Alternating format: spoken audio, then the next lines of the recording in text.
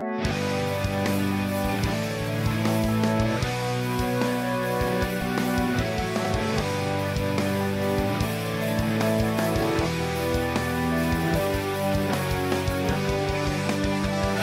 what's going on, guys? This is Maury and Dave from the Erie Better Beer Bureau.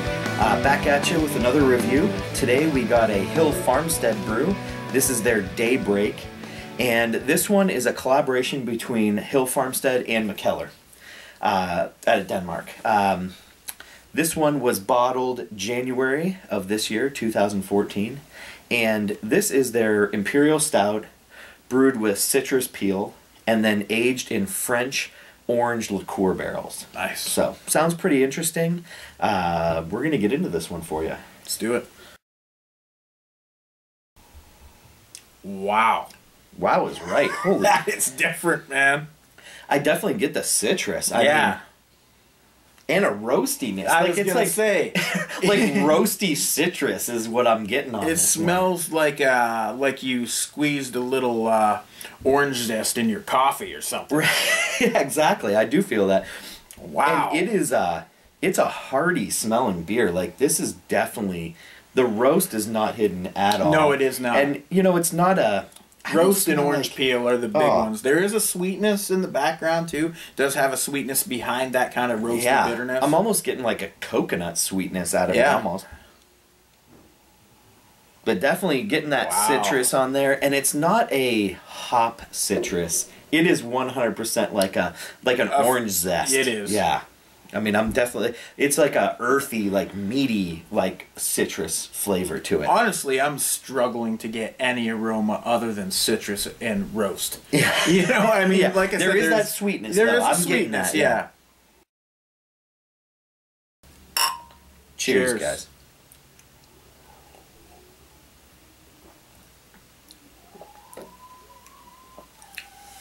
More of the same on the flavor. Holy cow. Yeah, it is. It is orange juice and roasty malts.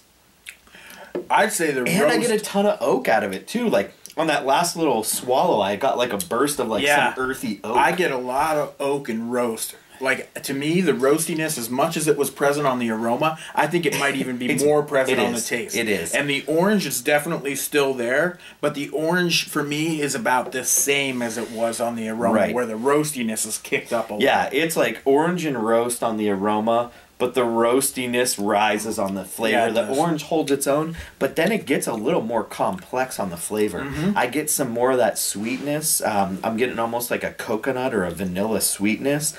And huge roastiness, and then I'm getting some barrel characteristics. I mean, I'm getting some oak and some earthiness out of it as well. There is that sweet orange liqueur flavor, like mid to late palate too, kind of finishes it off and helps kick the roast down a notch. You know what I mean? Because right up front, that helps roast balance it out. Yeah. Wow. I'm actually, you know, with an odd beer like this, you kind of never know what to expect. Like, you're like, man, is it going to be good, or is it just going to be one of those experimental beers that falls flat? And I'm really impressed by it, honestly. The orange and the roastiness, they complement each other so well. I mean, I'm really impressed by this beer. I'm really impressed. Mouth feel wise, I feel like it's kind of fairly on the same lines as some of the other Hill Farmstead stouts we've reviewed. Yeah. It's maybe not even just a notch lower. Like, I would say medium for me. Yeah, I'd say it's medium to medium full for me. It does have that creaminess to it, though.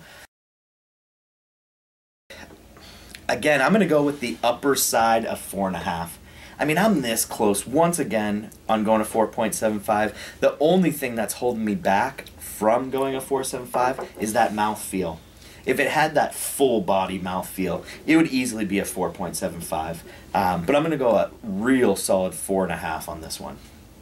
Okay, I'm going to go down a couple notches. I think it's an outstanding beer, and I'm going to give it a 4 out of 5. It's delicious. I like the orange flavor, like I said in the review earlier. I think it blends with the flavors of the Imperial Stout really, really well. Again, I could use a little bit more out of the mouthfeel. I love the roastiness of it, though. So yeah, I'm going to go 4. Till next time, guys. Cheers.